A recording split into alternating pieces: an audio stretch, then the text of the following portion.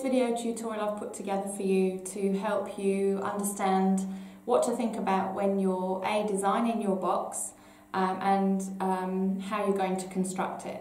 I think it's useful to know how you construct it first before you design, because that can inform what sort of box you're going to do. Is it going to have compartments in it? Is it going to have a lid? Is it going to be a box with drawers in? Is it going to be square or is it going to be curved? So knowing a few things about construction will help you make good choices in your design. So I'm going to start off with this first chapter, chapter 1, and that's constructing a simple box shape with a lid. Okay, so we're looking at a 200mm by 200mm square box. So I've pre-cut some stuff. I've used the large cutting machine, the guillotine in the foyer. That's good for this construction card. It's really thick, but I'll also show you how you can cut by hand in a moment. So this is the 200 by 200 square that's been cut, and then I've also cut some side pieces. The side pieces also can be 200mm in length, so it's really easy, this construction. You don't have to think about the width of the card. You only need to worry about keeping everything the same in the way that we're going to construct this. So the square base is 200 by 200, and the sides, I've chosen a depth of 50mm, and again they're 200mm in length. So obviously I need 4 of those. So I've got these pre-cut here, and I'm just going to show you how you can cut one by hand just to finish off that last piece. So you will need a cutting mat, and you'll have a long strip like this. Metal ruler, always a metal ruler, obviously when you're cutting, so you don't cut your fingers, because a knife can slice through a plastic ruler. And a Stanley knife. So I need this one to just be 200mm. So I'm going to measure that, 200mm. And really what you should do to get a nice even line is put another mark down the bottom, so you get a nice straight line. And then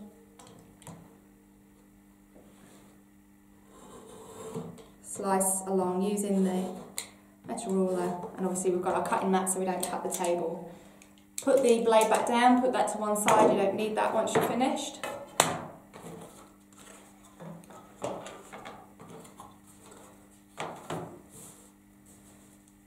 Okay, so like I say, this construction method is really simple. It's pretty difficult to get it wrong really. So what we're going to do is we're going to use your thicker 3.5mm masking tape. The masking tape is just used to put things into the right spot. We're going to use a different type of tape to reinforce and strengthen your structure. So what we do is we just place the join we're going to make. We want a couple of millimeters gap between the two pieces. That allows us to bend them up. Maybe 1mm is enough. That allows you to bend them up once you've stuck those.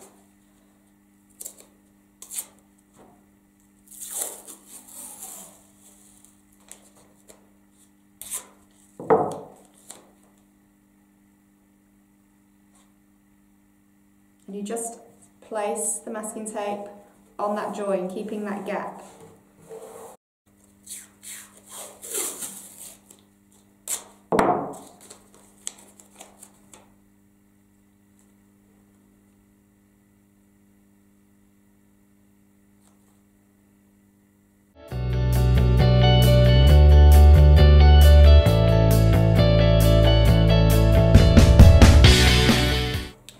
So once you've done that, you basically turn it over and do the same again.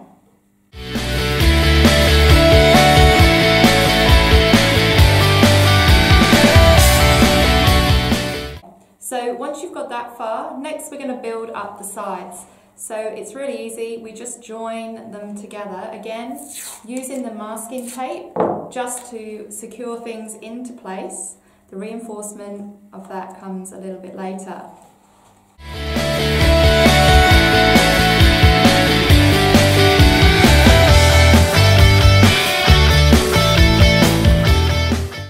Okay, so that's really your base structure for your box shell.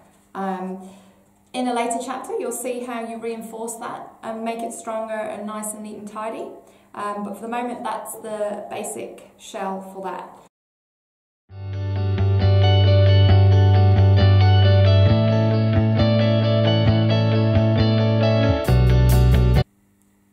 Chapter 2. So we are looking at, we've made our base shell, our main box, and so now what we're going to do is make a lid for this box. Now you may have a lid in your design, you may not, that's up to you.